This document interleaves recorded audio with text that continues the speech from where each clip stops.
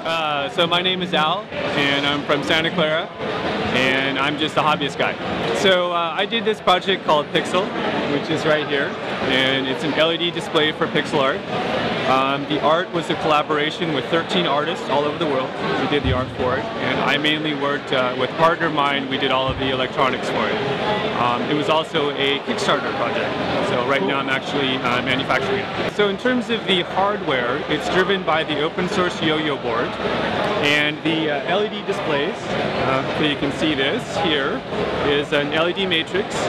This is a 32 by 32 display of 1,024 LEDs, driven by an open source IOIO board.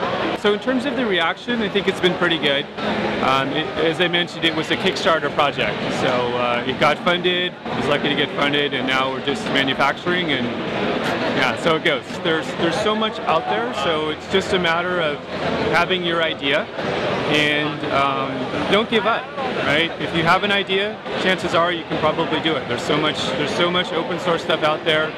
Just ask around on the communities, and chances are someone may help you as well.